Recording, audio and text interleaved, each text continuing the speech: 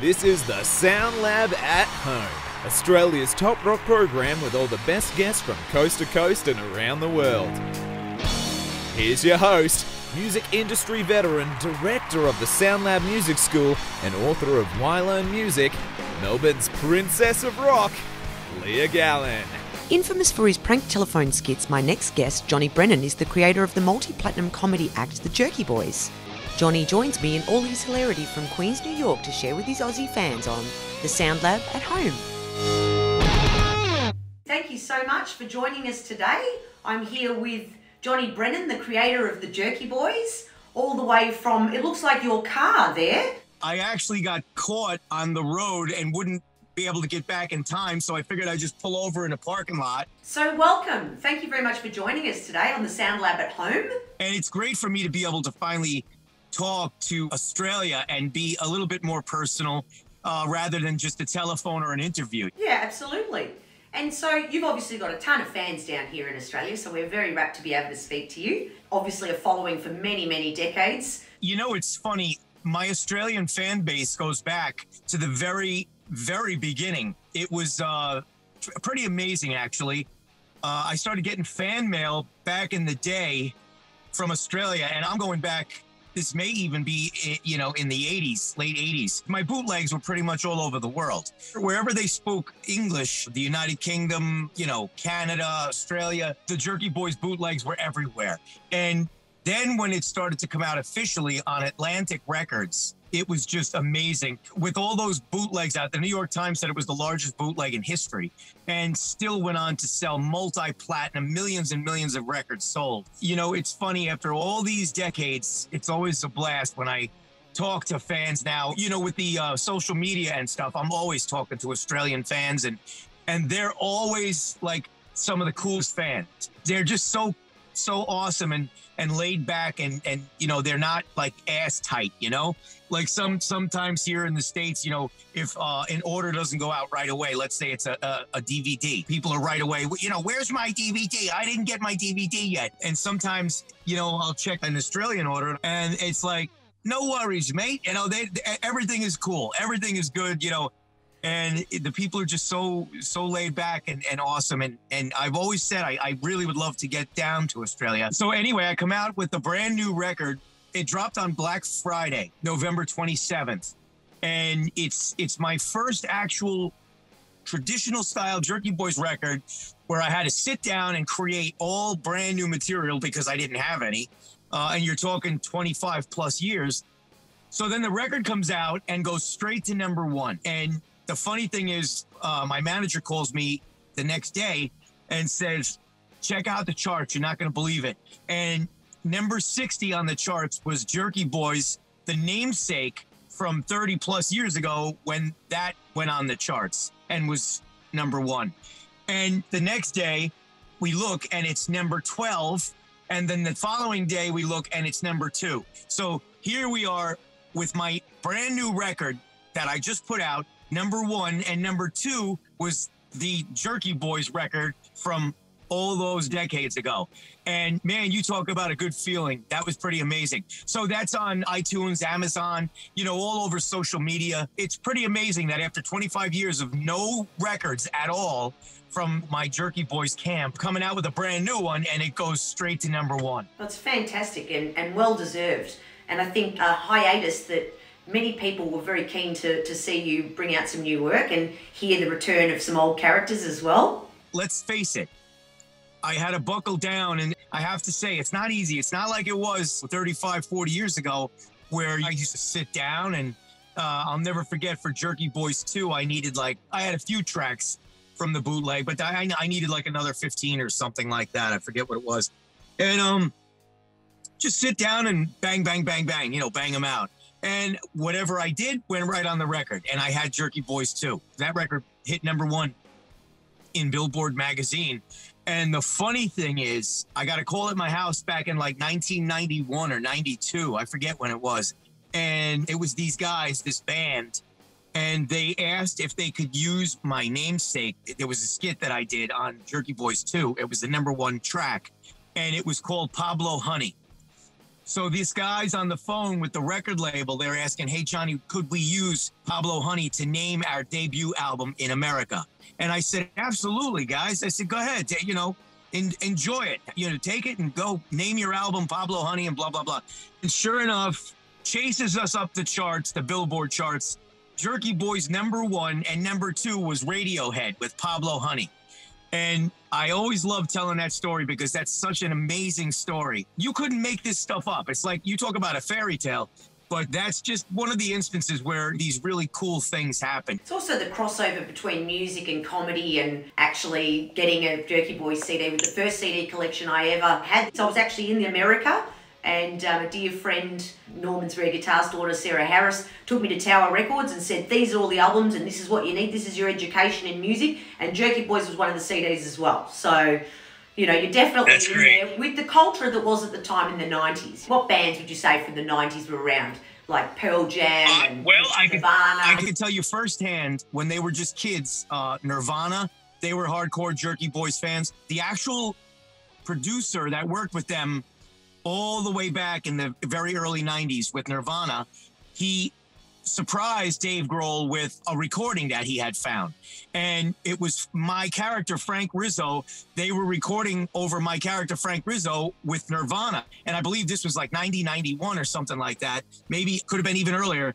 And Dave Grohl is listening and he's going, oh my God, the Jerky Boys. How did we do that? You don't have anybody down here work like me. That's right. Okay. Okay? So I'll see you tomorrow with my tools, face. That was right, because we were on tour when that Jerky Boys thing came out. Someone gave us a cassette of it. So it's been the beginning of those bands like Pearl Jam, Nirvana, Radiohead. You see, what people don't realize is when I had to compete in Billboard magazine, I didn't have the luxury back then of just competing in comedy. You see what I'm saying? And I had to compete against the biggest name bands on the planet. And to be #1 in Billboard magazine against some of the biggest bands on the planet was no easy feat. So it's pretty wild, a hell of a trip. That was a tremendous era too. You're 100% right, because the Jerky Boys had some sort of way of being on the scene and in the mix. So in other words, if you were, let's say, a race car guy and you loved NASCAR, the Jerky Boys permeated all of the NASCAR garages. It was in everybody's shop. Everybody had it. If it was the WWE or WWF, World Wrestling Federation, all the wrestlers were huge fans of the Jerky Boys, no matter what it was.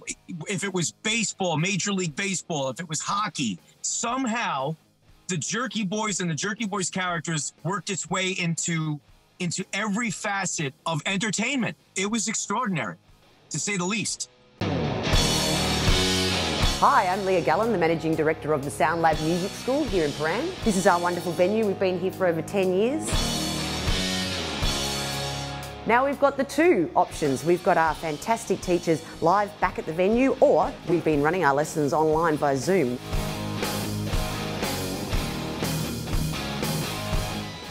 So whether you're after online or live lessons, contact us today. Lots of people have got into it. I'm sure actually most of us have all had a try at a prank call. I remember we were doing prank calls at a girlfriend's house, and the person that we prank called actually, is it Star 69? It's, I believe you're right. I believe it's Star 69. I think they might have even had it in the 80s, but it was definitely in the early 90s. I remember when they brought out caller ID. Yeah. Yeah, it didn't bother me in the least. I would do a character, and it only happened maybe 2 or 3 times that I remember. And I'd be doing one of my characters, and as soon as bit was over, the phone rings right back. I have caller ID. You just called me, and blah blah blah blah. And they would try to give me the business, and I would completely answer them in a different character. Let's say I might have done Frank Rizzo, and I would answer them with the Jack Torse, the gay character, telling them profusely that I don't know what you're speaking about. I've been here by myself. I haven't been on the phone. And they would just be like, oh man, there must be some sort of mistake. I actually got the brunt of the blame because the caller called back and the parents answered the phone. This was late at night, and obviously they came up and the girls all got in trouble from doing the prank call, and they blamed it on me because I was the Australian girl and I was going home, but everybody got grounded. It was illegal? Is it still an illegal thing? I don't think it's illegal.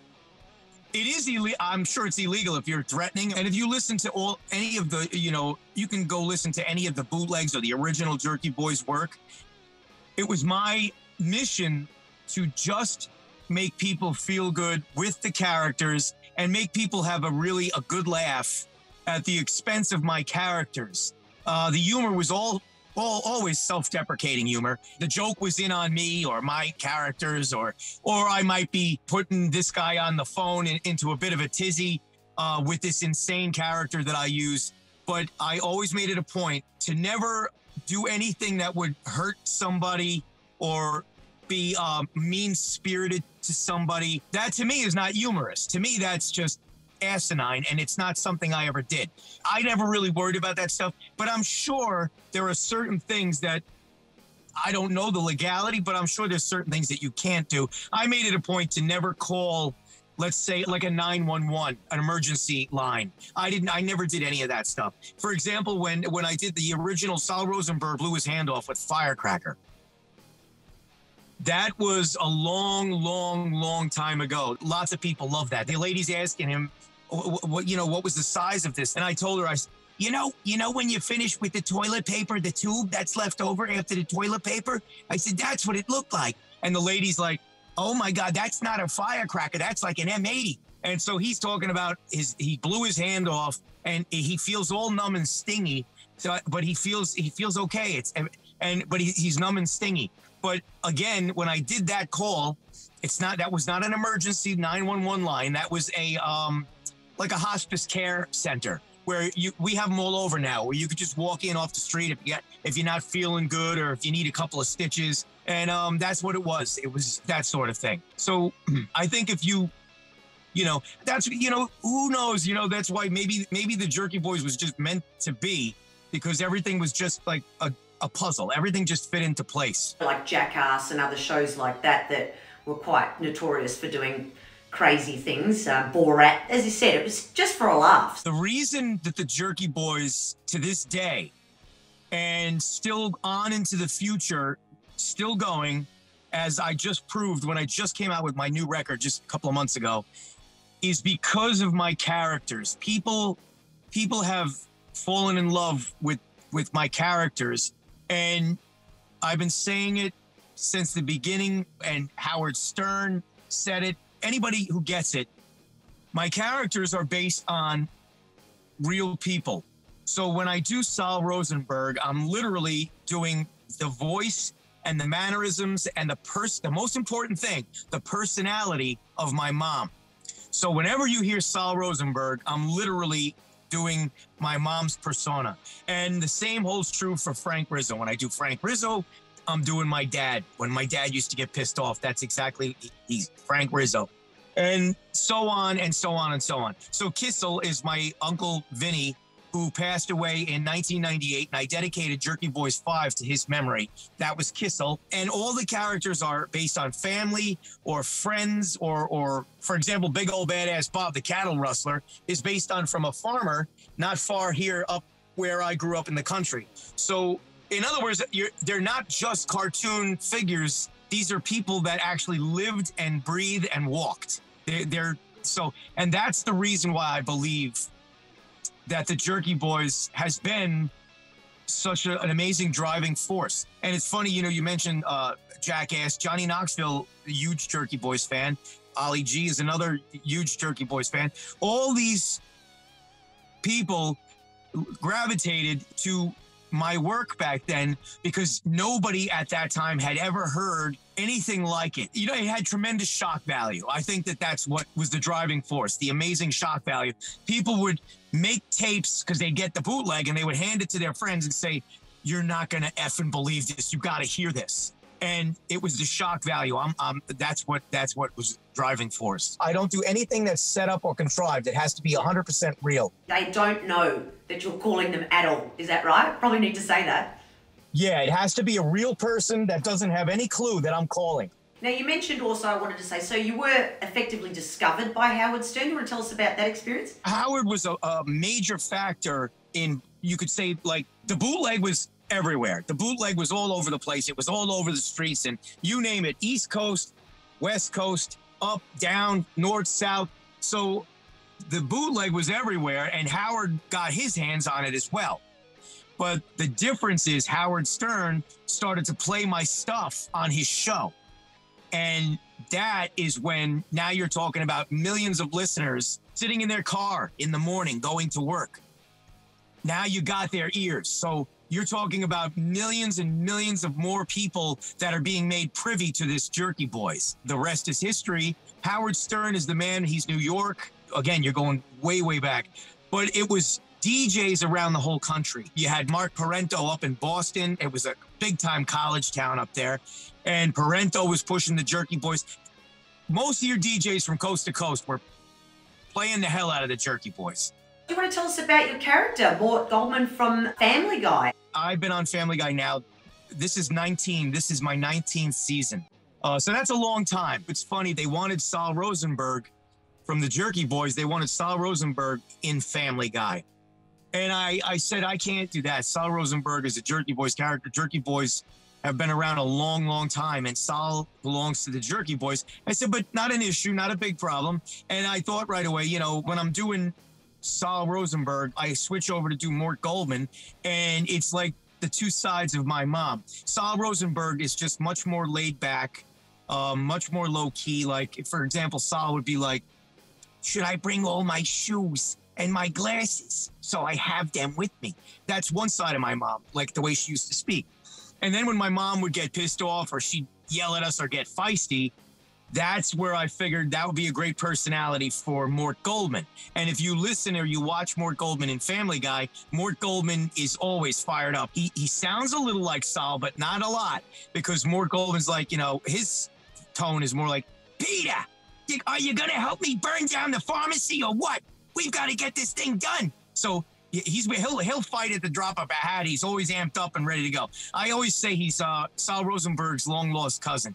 But you can definitely tell the difference in the two characters. Like I said, it's both sides of my mom's personality, one to make Mort and one to make Sal. How did you get involved in that? How did that get picked up? They just came to you, or? I'll tell you a funny story. I actually, before there was a show Family Guy, before there was a show, they sent me a script. And Seth actually had me reading for Peter, the main character. This is way back. It's many years ago. It's before before they actually had the show. So I read for Peter, and I take it that the producers were not really thrilled about having, you know, Frank Rizzo Jerky Boys, because at the time they're thinking, oh my God, this is all R-rated, F-bombs and all this other stuff, and we can't have this guy, you know, on Fox TV and blah, blah, blah. That's what I'm guessing. But anyway, Seth was persistent, because Seth, he was a fan of mine since he was 11 years old. He grew up listening to my stuff, and Seth wanted me in the worst way to be part of that show. So I think it was a year later, and Seth came to me, and that's what the whole Sal Rosenberg thing, and that's when I created Mort Goldman for the show. And Mort Goldman is and always has been one of the most beloved characters on the show. I've actually done a lot of different characters on Family Guy. People's favorites, a lot of people say their favorite two episodes are episodes where I was featured in. There's one called Family Gay, where I play Peter's lover. My name is Scott. And there's another one called Road to Germany, where my character, Mort Goldman, goes in a time machine and goes back to Nazi Germany. And they're both tremendous episodes. You want to hear something funny?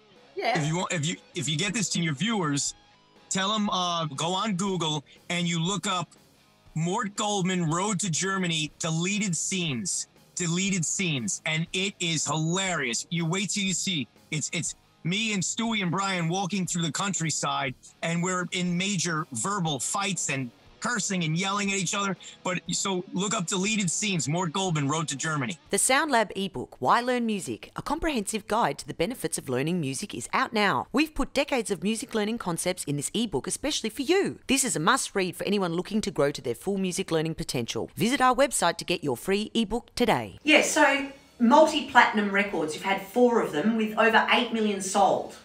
Is that correct? The 4th album, is that right? Or the 5th after a 20-year hiatus? I didn't put any records out for it's got to be 20, 25 years. And I'm talking about official Jerky style record where I have to sit down and do it just like the old days, where I don't have any material. I got to start from scratch and I got to make a Jerky Boys record. So all the records stopped many moons ago, celebrated its 25th year.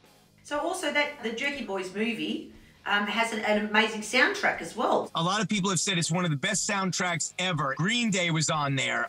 Collective Soul, they did this title track for the movie. L7, you had Coolio and the 40 Thieves. I mean, the list just goes on and on and on. Lenny Kravitz did a song for Tom Jones, Are You Gonna Go My Way? Ozzy Osbourne, the band Helmet was on there doing Ozzy Osbourne's Symptom of the Universe. So that's just to name a few. Yeah, the soundtrack is absolutely amazing. And the movie, it's almost like the Rocky Horror Picture Show. The movie has a massive following to this day. The Jerky Boys motion picture. Yeah, so it was sort of critically canned, I think, when it was released. Is that right? But it's having a resurgence, obviously, over the years. That's par for the course. Critics hate, they despise comedy. They want nothing to do with it. It's funny, if you look at it now, you go on some of these sites that where you can rent it and stuff like that, it's got 4.5, 5-star rating. So that's what time will do. But let's face it, we're trying to make Gone with the Wind, a funny film about my character calling up and getting tangled up with the mafia.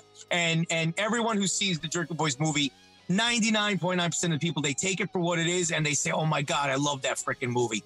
You look at the movie stars that were in my movie.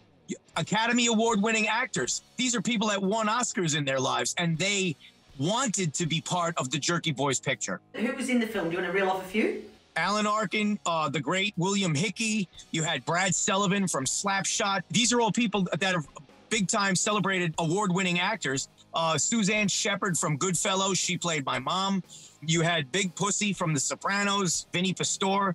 Who else? I don't want to forget anybody. Oh, Alan North. Alan North was in it. Tarantina. Jesus, it was just packed with major talent. They all wanted to be in that film. Tom Jones was in the movie. It was just amazing. Is there going to be a sequel to the Jerky Boys film? You know, anything's possible. There's probably a million things they can think of in Hollywood. But we'll see what happens. Like I said, I just came out with a brand new record, so I'm taking it one step at a time. What music are you into, and do you play an instrument at all? Yes, actually, I play drums and I play guitar, but I'm basically a big-time lover of, bands like The Who, Led Zeppelin, in that era, just the rock and roll. Then later through the 80s, you had Van Halen. And although that wasn't really, I got into it, I played it, I performed. If you said you played Led Zeppelin or you could do some, Jimmy Page or, back in those days, you had to be good. And these kids today, they got it so awesome. Back when I was trying to learn, you had to literally take the needle off the record. Let's say I'm picking up a solo from Page, let's say. You're starting to pick up a guitar solo, you hear a couple of notes, you got to lift the needle up quick. And then you got to take those notes from your head, your ears, and transpose them onto the guitar. And that's the way we did it back then. A lot more resources for people learning instruments, for sure. And then, obviously with the SoundLab Music School, we do live lessons, but now we're doing online lessons because of COVID. That's the way forward. I wanted to talk to you. I saw some comments that you made about your nerves and confidence. And I suppose I want to ask you, do you like the sound of your own voice? It's a very interesting topic.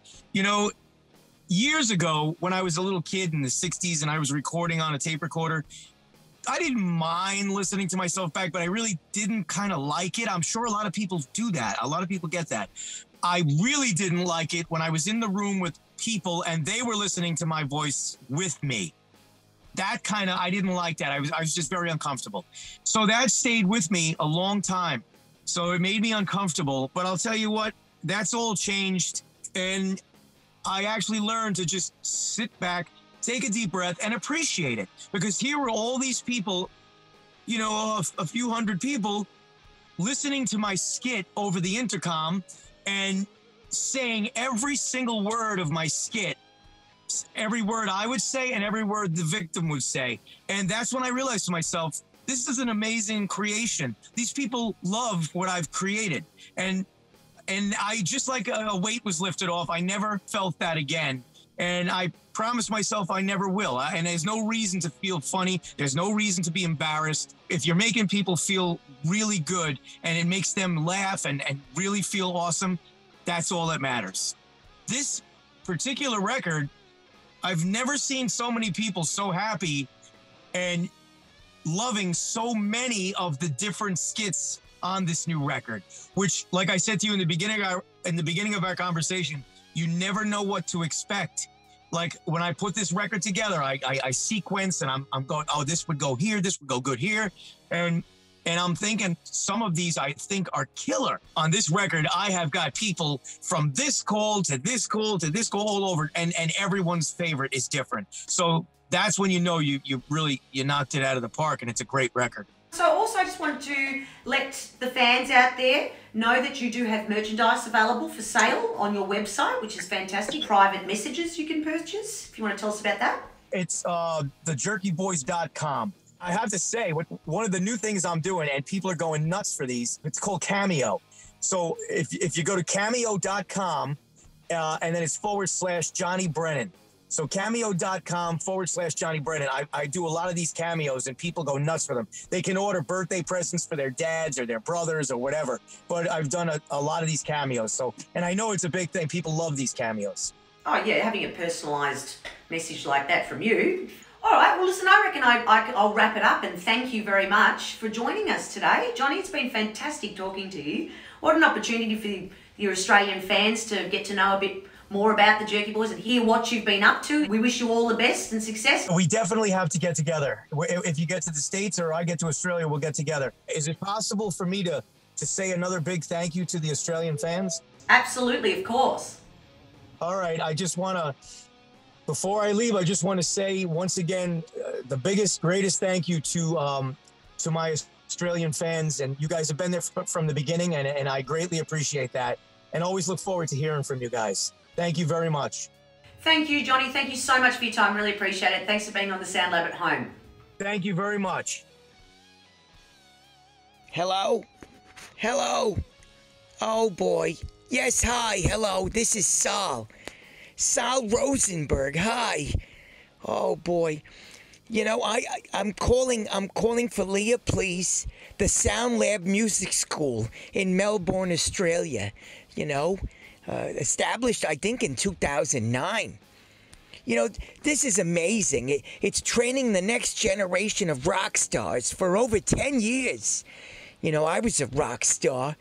You know, years ago, I used to play with AC/DC. I was one of their lead guys. I taught them all the moves, you know, with the little book bag and things like that. You know, that was a big, you know, Sal Rosenberg thing. The conductor said that I could get my book bag. And you know, and we hit it off right away, me and AC/DC. Anyway, world-class teachers at the SoundLab that'll help you fast-track your musical journey. Oh, boy. How sweet. That's so nice. Live and online lessons available. Visit the SoundLab, thesoundlab.com.au. Please, you're going to really have a wonderful time. Oh, God. This is beautiful.